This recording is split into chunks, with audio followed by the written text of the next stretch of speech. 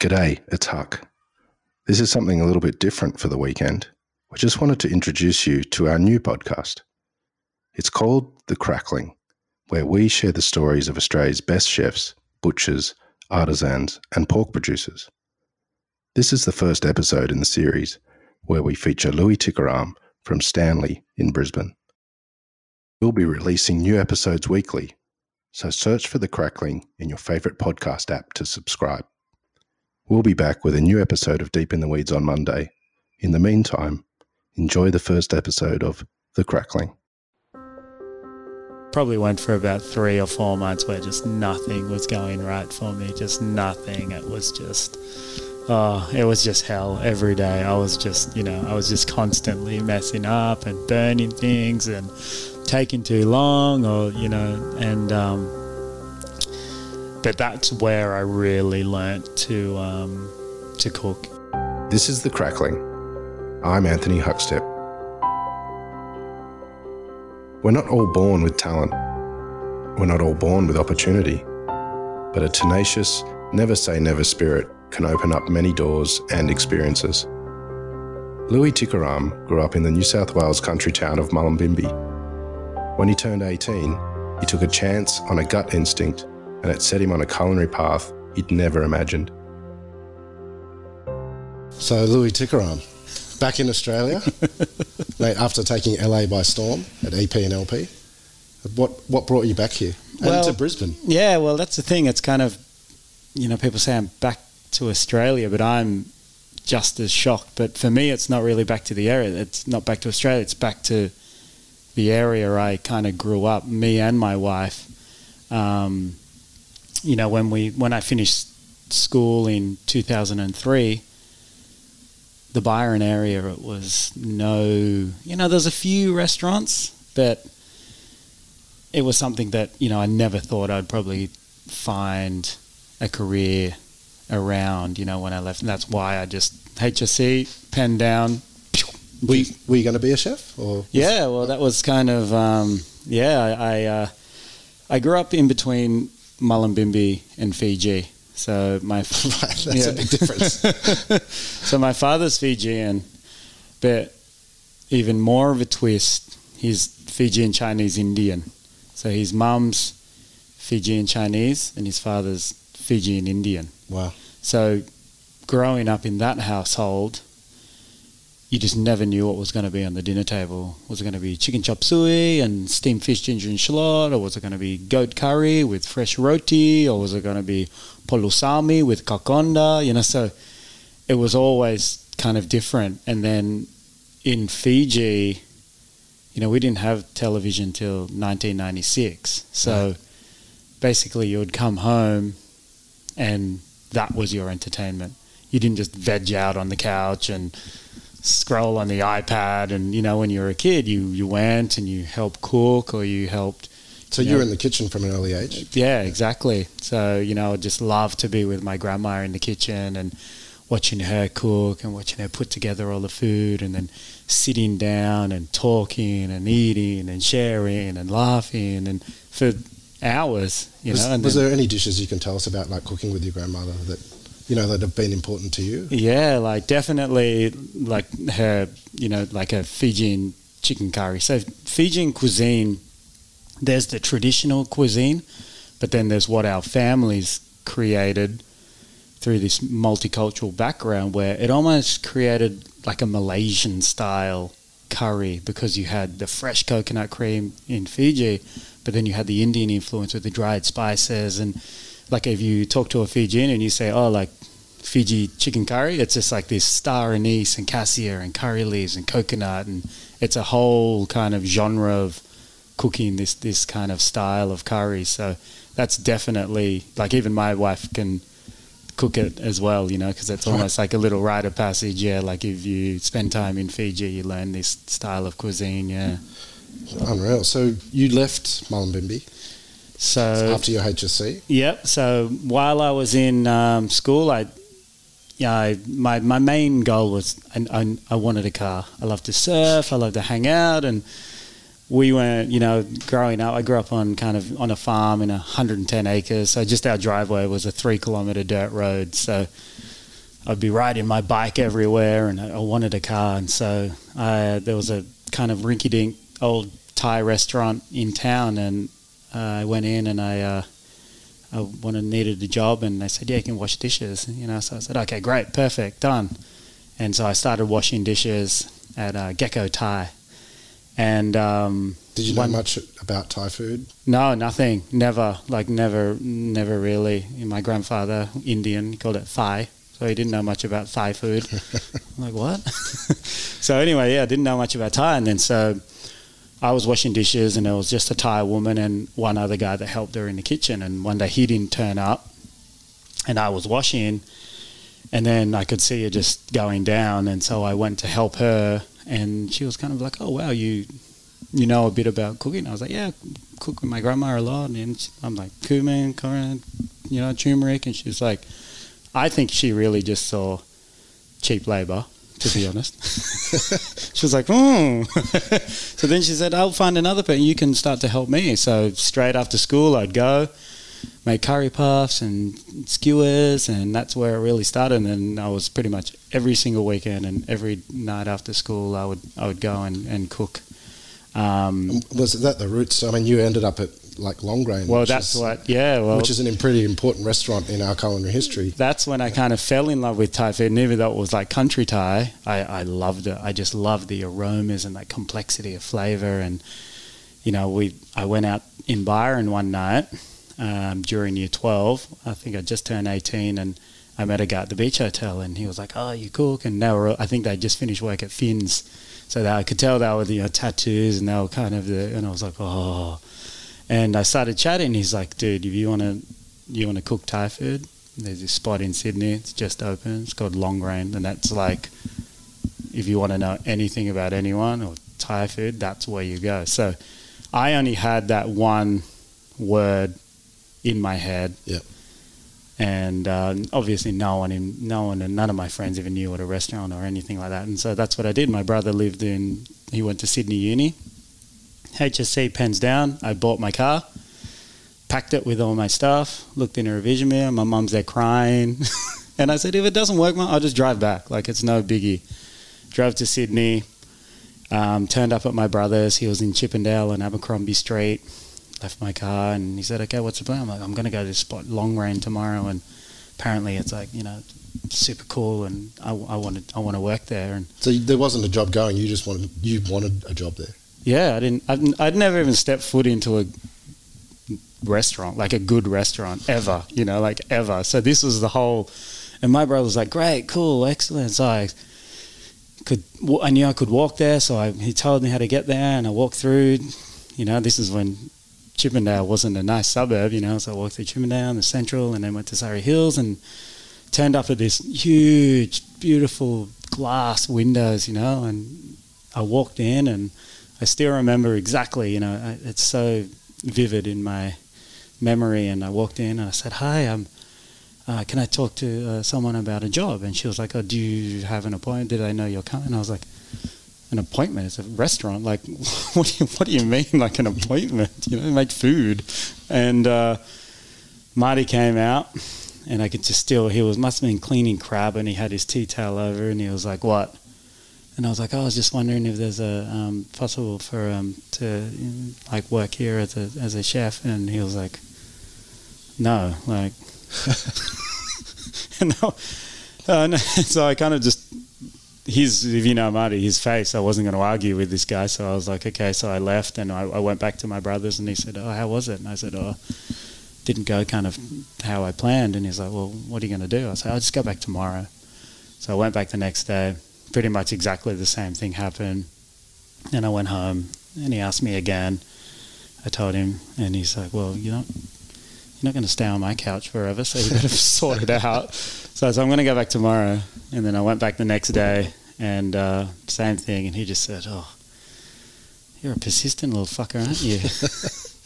And then from that day on, he took me in, and he showed me a room which is about the same size as this, kind of like 5 meters by 3 meters. And there was a meat grinder and a coffee grinder. And that's all I saw for the next year. So I just ground curry paste and spices every day, day in, day out, from 7 in the morning till 6 at night. Well, it's aromatic, if nothing else. So I went home the first couple of days, and I woke up and my uniform wasn't at my brother's, and then I kind of looked out the back into the courtyard, and it was all on the courtyard out the window from the 2-story terrace. And he's like, it stinks of garlic and onion. And so that's what I did. So I just worked at Long Range. Marty bought me my first chef jacket, my knife. I didn't have anything, you know. I didn't even know you needed these things to work in a restaurant. So he really took me under his wing, and I put away deliveries, strained all the stocks, pressed the pork hock, made curry paste, ground spice, and that was it. That was my pork life. hock was pretty significant dish, you know, under Long Grain and its sort of celebration as a restaurant. You know, like, how many did you do there? I mean, what was involved in that dish? We used to do 4 trays of pork hock, so 5 times 6. It was 30 hocks in each tray. So we braised them in a really beautiful aromatic master stock for about 4 hours, and then we deboned the hock and then checked it for bones, and then kept the skin completely intact, and then pressed them in trays kind of in the vice versa, so they almost like locked in. Yeah. And then would put, you know, it would have been at least easily 100 kilos, and then press them down for 24 hours, and then pop them out, and then cube them, and then that was the dish. Yeah. So, and that would be 4 trays, so, you know, 100 hocks every day. 7 days a week. So, was there one person on that section?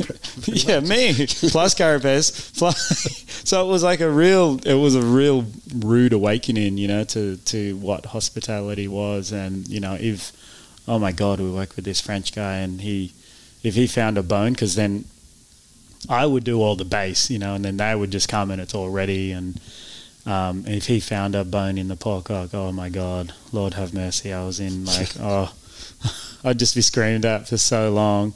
A, because it could have damaged his knife, and B, just because I was the punching bag of the kitchen. So Long Grain is interesting in your career, given that that's almost a starting point. Yeah. Certainly in a big time restaurant.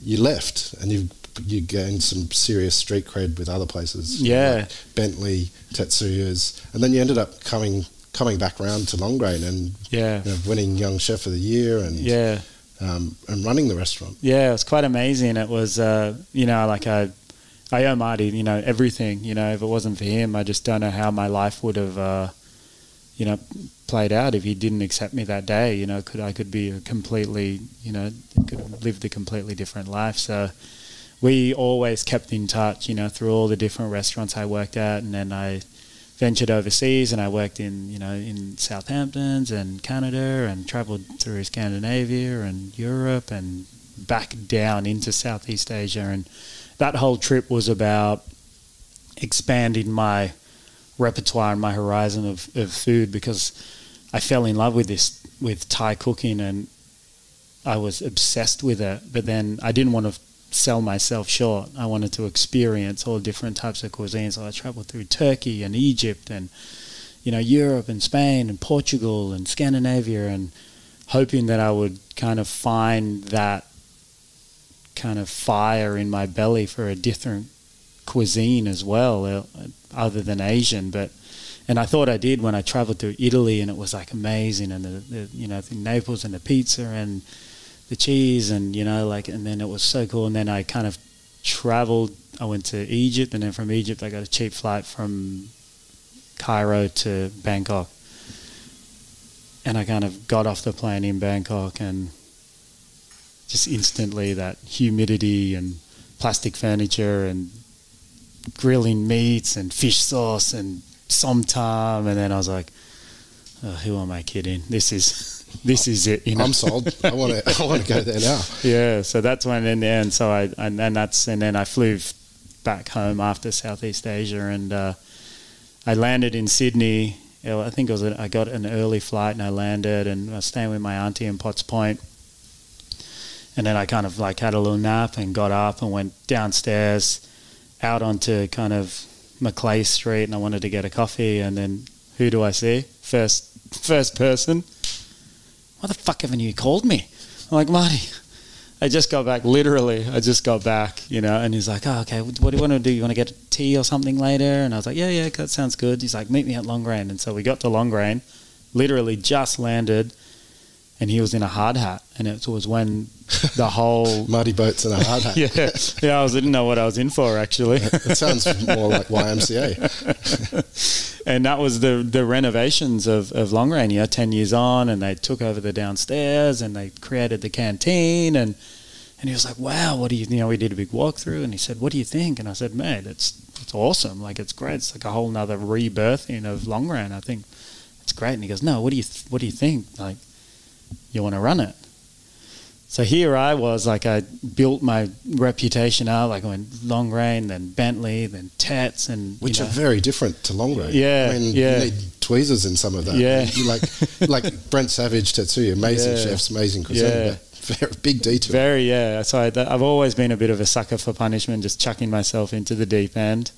And that's kind of how it all kind of unraveled, And I just, when I went traveling, I kind of thought, am I going to just throw all this away? Like all the kind of how hard I've worked to get to these restaurants and then just chuck it away to go backpacking kind of thing. And I didn't know what my future was when I landed back in Sydney. I didn't know if I would have had to start again from the bottom and do it all again. But just like that first day I walked into Longrain, kind of 6 years earlier, it all, it just all kind of unfolded. And within the end of the day, I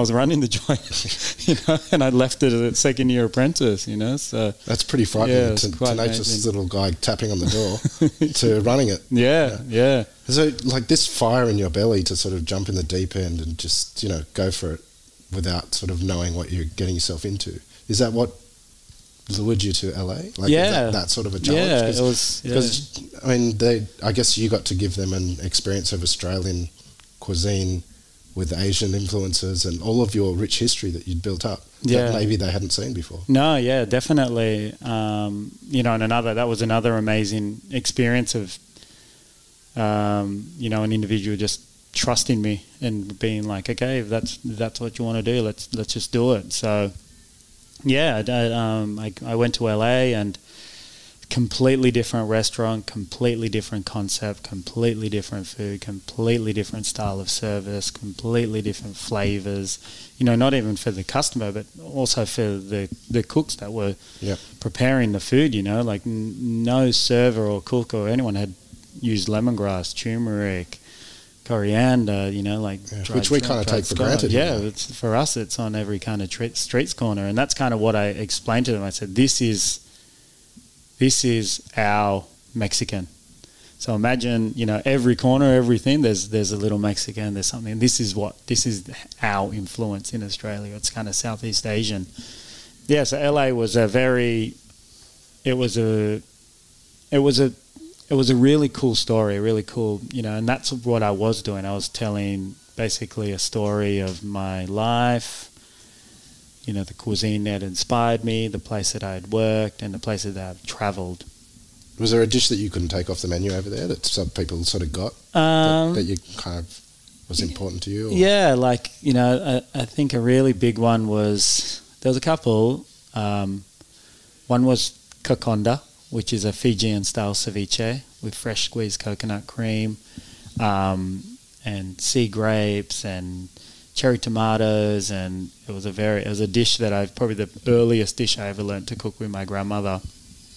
And because of that link to Mexican cuisine, I think that was always a good segue into the American palate and the American way of thinking. If they can compare it to something that they knew, they'd give it a whirl. Yeah. So it was a Fijian ceviche, and then I was like, wow, this is really cool. It's like a ceviche, but that richness of the coconut cream really makes it, quite special. So that was a great dish. A dan dan noodle with pork neck, which was really awesome, with a lot of Szechuan, and they knew that kind of typical Chinese cuisine. But then when I started delving into a little bit more complex flavors of Chinese, they could still understand the food and relate to it quite well. And dan noodles, that's a cracking dish. It's so good. I try and make it at home, and it's not a bad version. I don't do pork neck, and I'll have to steal your recipe. It's just perfect. Yeah, like pork neck, you just dice pork neck and then just saute it and then just like work it into the Szechuan sauce and over top of the noodles. Yeah, it's really good. Yeah, so it's cool. Like EP really, it almost changed, a whole city's kind of eating habits, and it didn't kick off straight away, but I just kind of stuck to it, and I wasn't going to move over to the other side of the world and not cook the food that I want to cook. I was happy at Long Grain, I would just happily because I was able to cook the food that I love to eat, so I wasn't going to change it, and kind of got to a point where it was like, well, it hasn't really taken off yet, but I wanted to just stick to my guns, and then finally it started to gain some traction, and then it really just went like gangbusters. Well, yeah, I mean, you were huge, the restaurant was huge, and that surprises me that you came back and you came to Brisbane, which I've got to concede, from a food point of view, it's changed dramatically in the last couple of years. Yeah. But what lured you here? My good friend Jonathan Barthelmess, he's got Grecker and Yoko, which is right next door. And the Apollo in Sydney. Apollo and Chocho, and so he's always been a really good friend and someone that I really trust their opinion. Not only in food, though in restaurant scene and business as well. And he came for his 40th birthday actually and celebrated at EP. And he's originally from Burleigh, and he's like, Louis, man, like, I know you're from, like Mullumbimby, and, Brisbane's like, it's going off. And I was like, really? And he's like, yeah. He's like, you could possibly even like live around Mullum and still just, commute, or, I know your parents are still there. And yeah, just it never really occurred to me that I could have the best of both worlds. I could be around the area that I grew up and around my family, and also work at a great restaurant. So, did you ever envisage doing Cantonese? Yes. Well, it was always it's one of my favorite foods to eat. I feel just stemming from those kind of meals that my grandmother used to cook me, and her father had one of the first Cantonese restaurants in Fiji, right, the Canton Cafe in Suva on Mark Street.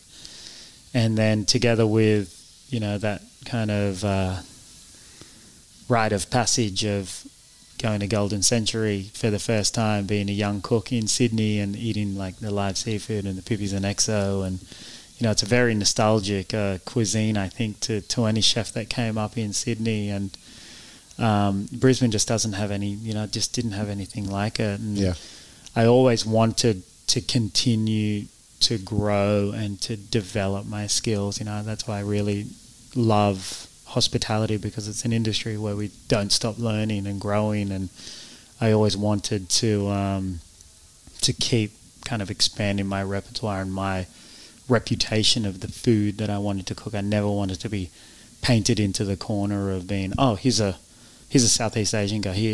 We can't really have him there. He just only does Southeast Asians. Where I wanted to make sure that, I'm kind of expanding and able to adapt to all different types of cuisines. Yeah. Stanley's got like lots of classic Cantonese dishes. I mean, what's your approach here? Like, are you doing modern twists, or like how do you approach doing something like that? I mean, it's a huge restaurant as well.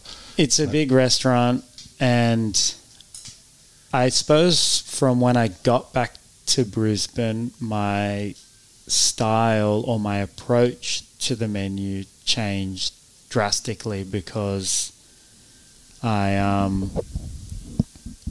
don't know if it's because I was away for so long, or I never cooked in Queensland, but the produce is just, it's still, it's like pinch yourself moments, like just the seafood coming in and the vegetables from these small Asian markets, and the beef and the pork coming just from a few hours away, and getting direct with the farm or the farmer, and just the kind of like limited amount of hands it passes through. It's still like a kind of a country town in some sense of dealing with these suppliers.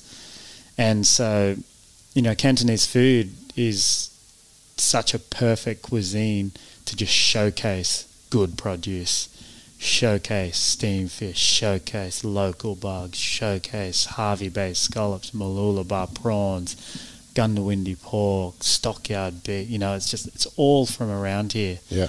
And there's all these little Asian growers, and I'm using these smaller guys, and they're just sending me a picture of a plot of gailan saying, "Is this the size you want it?" And I'm like, yeah, that's good. And he's like, great, I'll take, Stan will just take that plot. So the farmer's happy because he's sold the whole plot. He doesn't have to wheel and deal his gailan at the markets and things, where he's just going to, harvest it and send it to my guy, and my guy's just going to bring it to me. So do you see that as something happening in the Brisbane scene, or is it more Australia and that's how it's changed since you've been gone, and there's more sort of linking to quality produce and connection with farmers? Yeah, like definitely. I met a fisherman, Chris Bolton, from far north Queensland, and he was on this seesaw where the fishing industry was going one way, where it was just going big and trawling, and to kind of keep afloat, that was the way you had to go, because this small kind of wheeling dealing wasn't really working. And then he kind of said that he turned a corner and went, hey, how about if I just supplied the best quality fish that I can possibly supply just a few people, not on that large scale. And he just couldn't believe it. Saved his whole business, family, and whole career, because that, and then it just took off, and it was like, and now I get fish sent directly, from him, exactly the way he's packed the box, and it's still like a pinch yourself moment when you eat that coral trout. It's like something that I'd never tasted before in my life. Like the amount of care and the amazing thing in Brisbane, people, they're buying it, and I think like Brisbane clientele are so patriotic that if it's a local farmer or a local fisherman, they're willing to pay, and they know I'm not getting it for cheap, and then they're not getting it for cheap either, but they're supporting the local kind of industry, which is pretty amazing. So like Brisbane's just been a whole bunch of surprises so far. Mate, you sound like an apprentice, like you just started cooking again. You're like full of it's just eyes wide open. Yeah, it's amazing. What is it about working in this industry that that you love? I just I know it sounds kind of corny, but just like doing what you love, every day. It's just I feel often I just feel very selfish, because there's not a lot of people that are really truly so passionate and love what they do every day, and get off on kind of ingredients that they're cooking, or a customer's reaction, or just how grateful people are for good food, and I really kind of appreciate it a lot for doing this. It sounds like you've had a pretty stellar career, and you have, and a lot of drive behind it, but there's got to be some pretty big mess-ups along the way. Like where you've been yelled at head chefs and stuff like that. Like, have you ever ruined a service, or you got some funny stories behind that? It was probably when I went to Bentley.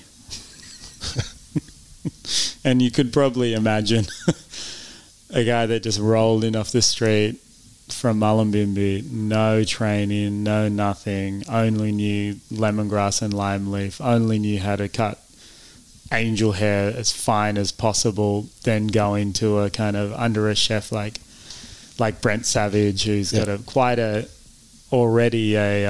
unique style of cooking, and to go into a team of 4 guys, lunch and dinner, doubles every day, and 4 people in the kitchen cooking, degustation. There's not much room for training wheels. Right. And that kitchen was tiny. The kitchen like the was original tiny. Bentley. And I kind of told him a porcupine as well. I told him I was a fully qualified chef when I'd only been cooking for 2 years. So I knew like he didn't want to, I knew that he didn't really want to hire, you know, any apprentices. I knew he was just looking for like the real deal. You know, there was Dan Hong, Dave Verhool, myself and Brent, you know, so it was already a bit of, there was a bit of talent in the kitchen already. And so I just told him, I'm qualified. You know, I'm like, yeah, I'm ready to roll whenever you need me. And he used to come into Longrain a lot, and that's how we met. So when he opened Bentley, he said, "Oh, if you want a job, come up." And I said, "Okay." But I was still kind of tied into a hospitality placement kind of apprenticeship thing. So I just kind of like winged it. I went, I started, and I was kind of cooking. And one day the woman walked into the restaurant, and she said, "I just was looking for you at Longrain, but they told me you didn't work there anymore." And all I heard was "Louis," and I went out. oh hey, how are you? But then, you know, like Brent said, no, he's working as, you know, he's fulfilling all his duties as a fully qualified chef. So I got signed off, you know, of my apprenticeship. So what's he like to work for? Because he's such a nice guy. Oh, is he a brute in the kitchen? Those days, yeah. So I was, you know, obviously I was way over my head, you know, and it probably went for about 3 or 4 months where just nothing was going right for me, just nothing. It was just hell every day. I was just constantly messing up and burning things and taking too long, or, you know, and but that's where I really learnt to cook. You know, that's where I really, you know, it was just, you know, there was so much responsibility on you and so much pressure, and that's where I really turned a corner in being able to stay composed and to just push through and to really, I suppose that kind of satisfaction as well from kind of growing and learning and then finally mastering a technique or a section. Because Brent it was quite hard, you know, and he had a lot of pressure on him as well. You know, it was like we opened up, we got 2 hats, we got best new restaurant. You know, it was a lot. You know, so he was kind of under the microscope, and it just showed me that passion and that drive that Brent had as well, that really to kind of blow all expectations out of the water by just keeping your head down and just working and letting that passion kind of speak for itself. You don't have to, you know, come in guns blazing and you can let your food do the talking, and that's really like what Brent did in those early days of Bentley, which was really cool. But has there been a moment when you realised, I'm good at this? Well, that's kind of that's a funny thing you say that, because I wasn't the best at school, and I didn't, you know, there wasn't much I was kind of good at, or there wasn't a very clear outcome for when I was in those late teens. And I think my parents might have been a little bit worried, but, you know, they've always stuck by me. But then when I started cooking, I was like, oh wow, I think this is something I can do, because I enjoy it, I love it, I'm good at it. And I think that's when, I think at Longrain, when Marty started just piling more and more kind of pressure on me when I was only about 19. Like, he took me to Melbourne to open up Longrain Melbourne. Right. Instead of like all the different head chefs and sous chefs, he took me. And that's when I really learnt, and he kind of said, I'm taking you because I trust your palate, you know, so when I'm doing other things, you can make sure that things are tasting, you know, correctly. And that was from him kind of making nam gins from scratch and balancing these flavours that you would never normally think would possibly become a kind of a harmonious flavour, you know, straight lime juice, straight fish sauce, coriander roots, chili, and palm sugar. How do you make that taste good? It's just these 5 like crazy ingredients, you know. Absolutely, but they're wild together when it's right. When it's right. Yeah, when it's right. So that's kind of, he honed those skills into me at quite a young age, and now I really enjoy teaching that to younger guys as well, like letting them finally balance and train their palate to pick up on different flavors. Cool. Can we go down into the kitchen? Have a look at what you do? Yeah, for sure. Yeah, I'd love to see you in action. Maybe eat some food too. Awesome. Yeah, absolutely. This is the Crackling.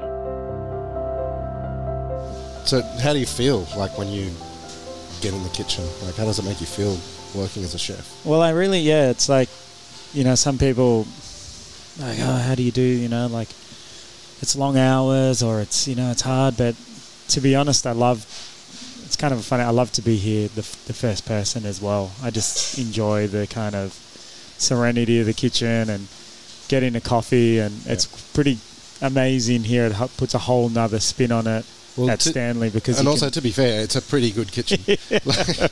You got the Brisbane River just there. You've got the river at the front. I can have a coffee there and just have a thing. It's come in and it's all green marble and brass, and it almost, honestly, it feels like a sense of achievement every time I come in here, where it's like, wow, look at this environment. I've, you know, really, I feel like I've earned to work here, and I've earned to kind of have this as a place that I call my kitchen. So yeah, it's every day it's like a reward, I suppose, when I come into the kitchen, and then to have, you know, to be able to train guys and to teach them, like I said before, like a skill set that they will, you know, take for them for the rest of their career, just as I was taught.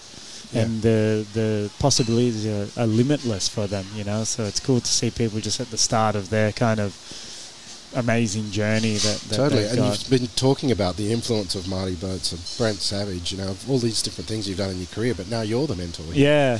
So it's kind of cool, the apprentice becoming the master. Yeah, I think. But everyone, cool. It is a bit cooler. I mean, you guys are wearing jeans these days.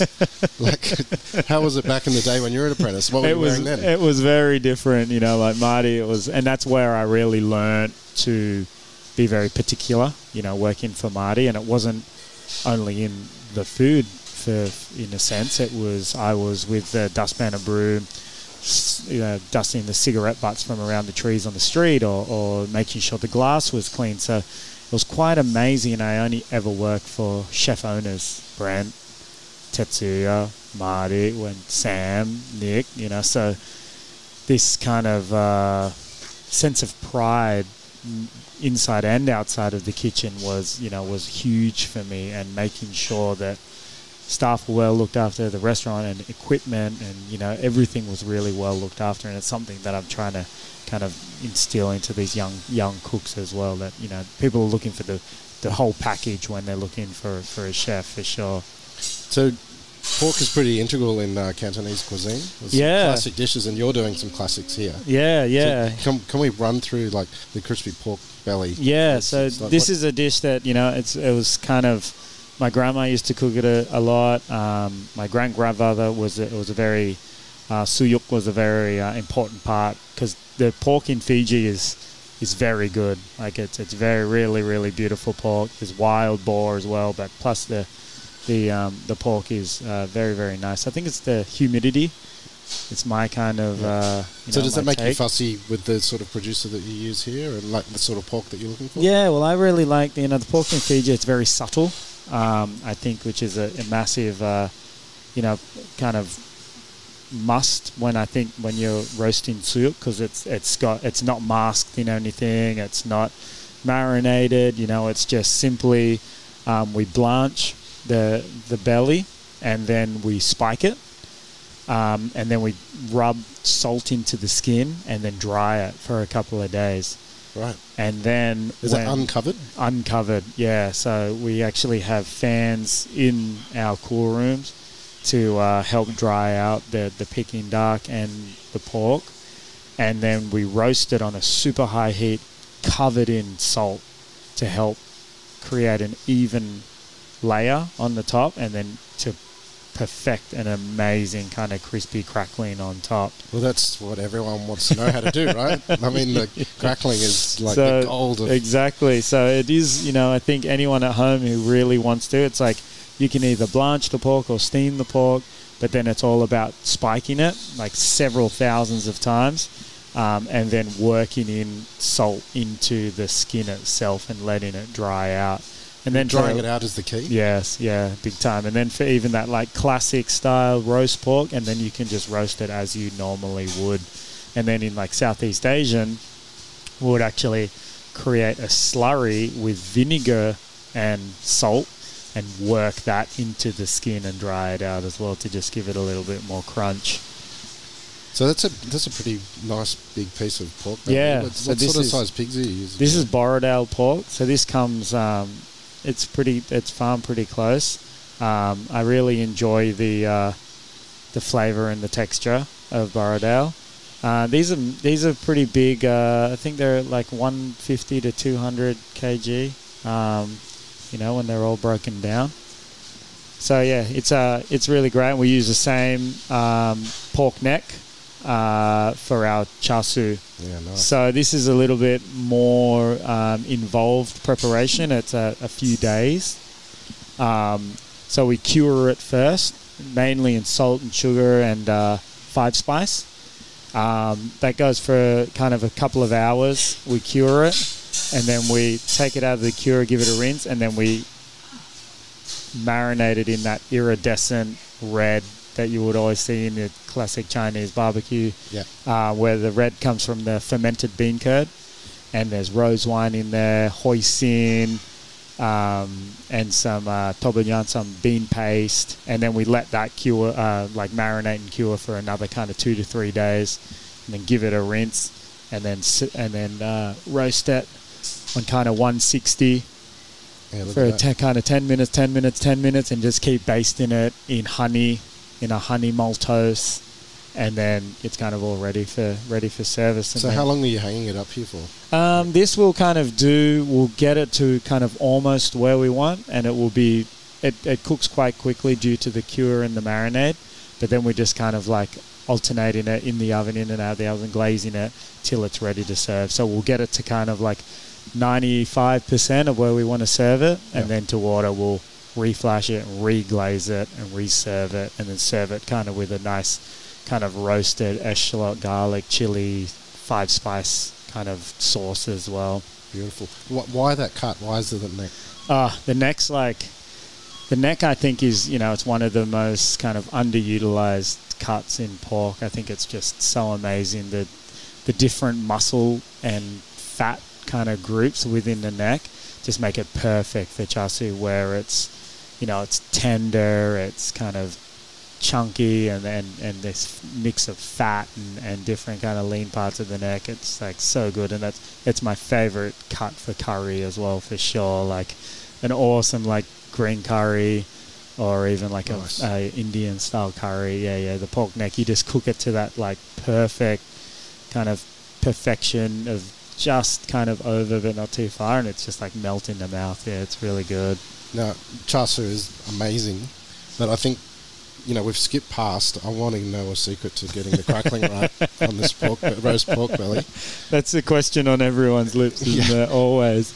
That's like probably a number one question kind of being asked for. So you probably don't want to give away your secrets, but is there something that's vital? I think really, I think kind of that 2-stage cooking, I think, is really important. I know it's really difficult when people try and perfect a crackling at home just from kind of a pork belly that they're either going to roll or just roast straight up, where you're just using 100% kind of dry heat. I think that kind of Asian style of either steaming or blanching before with the spiked method, and working in salt to that skin, and like it's really like it's not just your kind of massaging in a bit. You really have to work it in almost till it becomes kind of slimy, from working Wow, the salt okay. into the fat, and then it creating almost like a sludge almost, and then drying it out, and then if you roast it like that, just as you would on kind of like 220. Yep.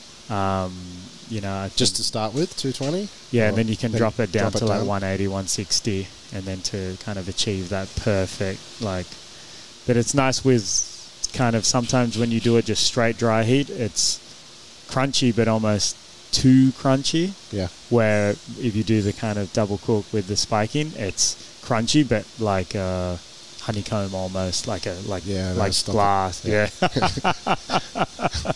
We're going to have to eat some now, right? I'm a bit of a sucker for crackling as well. Yeah. Well, I often cook pork for big groups just because I want to eat as much crackling as possible. I might have to use your tips. Okay, so I guess the next thing is can we try some of this? Yeah. Yeah. So let's just check here this, guys. Yeah, so you can see this is like as part of the process. Yeah, that looks pretty good. Yeah, you get with that salt, you get a really nice even coat. And I think what's nice about And it then is you haven't scored it. You know, No. like traditionally, like, you know, where you see a lot of people scoring the pork too. Yeah, and you kind of ruining that kind of It's almost like perfect, glassy, isn't it? even. So this you can see, if we just continued to roast it, it would all dry up all just like this part here. So it's still got a little ways to go on the top, but you can see it's starting to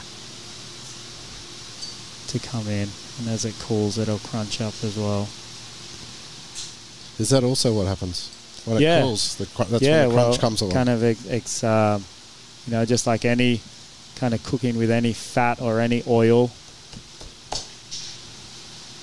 as the oil cools and solidifies, Yeah, look at that. So how do you serve this? just like so. We'll just do it in straight cubes, and just with some English mustard and hoisin. And English it's just mustard? that, yeah. It's from that's why, Cantonese is quite such a cool kind of cuisine as well, because it's, like all great cuisine, it's influenced by different, kind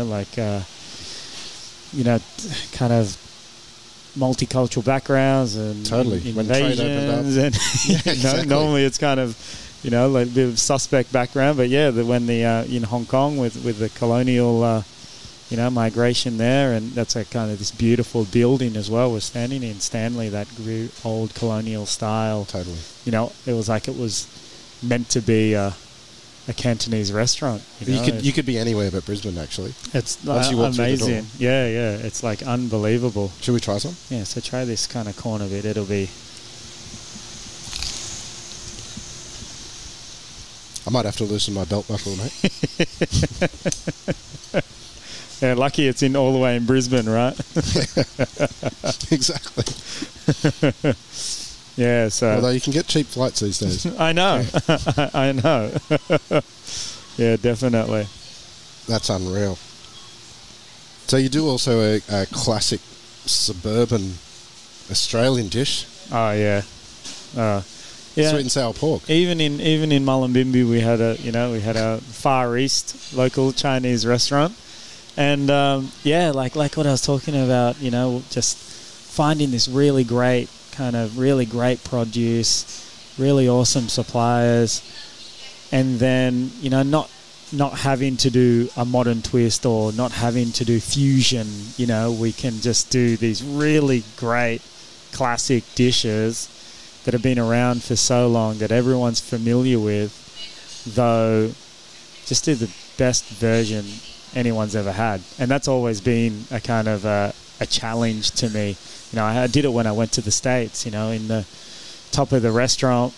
I wanted to do this kind of cool street food snack, like with the cocktails and things. But being in West Hollywood, it wasn't people didn't gravitate to it as you would, somewhere in, Sydney or Melbourne but I didn't,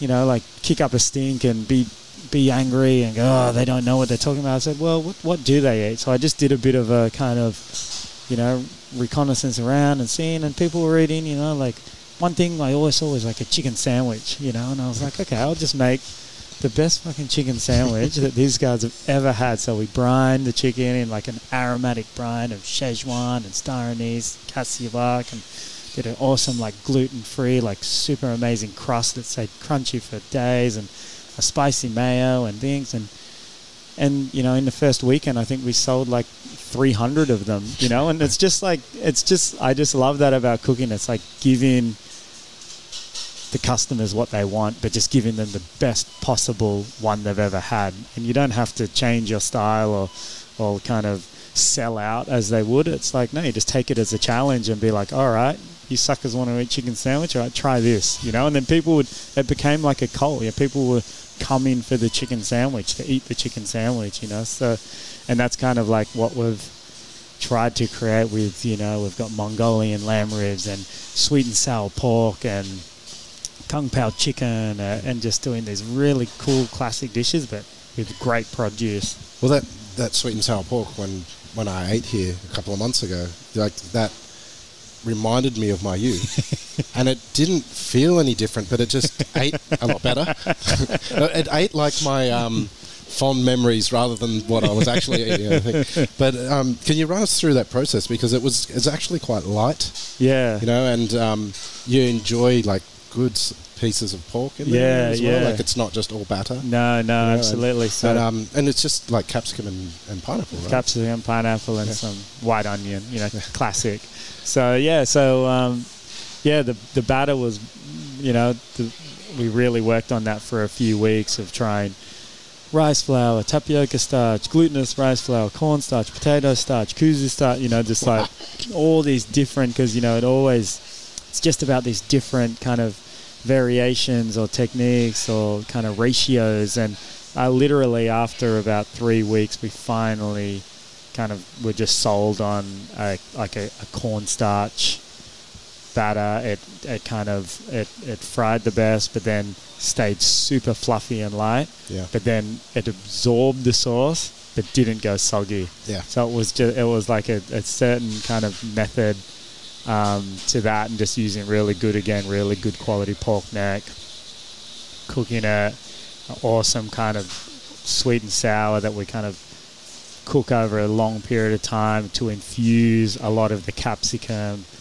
and pineapple into the sauce itself, along with then the kind of the chunks in the stir fry itself. So and that's one of the beauties of it. It's like it's rich with the sauce, but it's not a big gluggy sauce, because it's all caught on the pieces. Yeah. So it's kind of like, sweet and sour. So that's an easy one. Tick it off. But it was actually one of the more involved dishes that really kind of tested us to create this kind of awesome version of it. Yeah. So it's kind of sometimes it's kind of like lots of Asian cooking. The simple dishes are the ones you can really mess up, rather than the complex ones with all the different pastes and stir fries and marinades. They're the ones that you can kind of tweak a lot and perfect, where it's those ones that just have 2 or 3 ingredients that they're really transparent, and if you mess one of those processes up or one of the ingredients, it's very easy to kind of see.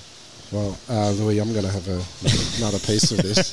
But, mate, it's been unreal. Thanks for letting us be in your kitchen. Oh, of course. No, it's great. I'm glad to share it. I think that Crackling's calling me. So. Thanks, mate. You're welcome. Thank you. This is The Crackling, a Deep in the Weeds production in partnership with PorkStar. I'm Anthony Huckstep. Stay tuned as we catch up with some of Australia's best chefs and pork producers to discover what makes Australian pork so special.